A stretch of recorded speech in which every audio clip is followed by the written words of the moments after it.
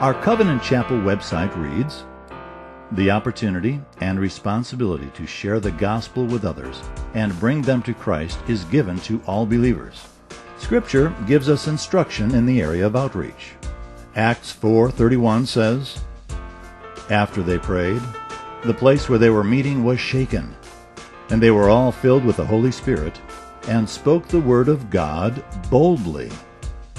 And Colossians 4:5 says, "Be wise in the way you act toward outsiders. Make the most of every opportunity." Listen, I know you want to go to Susie's party, but you're going to have to find some other ride.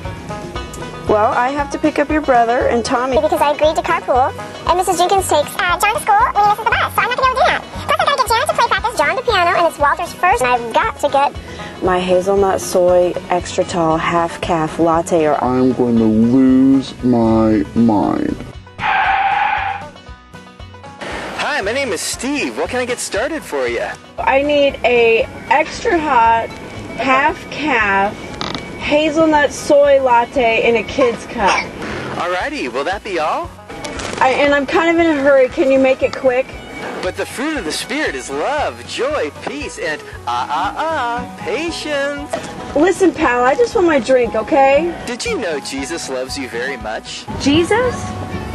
You mean Jesus? I've got to pick him up at soccer practice later. I really think you want to hear this. You see, God created us in His image, I need to go. but we chose to sin, and we were separated from Him. Stop! Luckily, there is hope. God sent His only Son to earth. His name was Jesus. Wait! Just drive up to the next window. Your drink is ready, and I have an EvangeCube I want to show you. Holding a family hostage in their minivan at the drive-thru.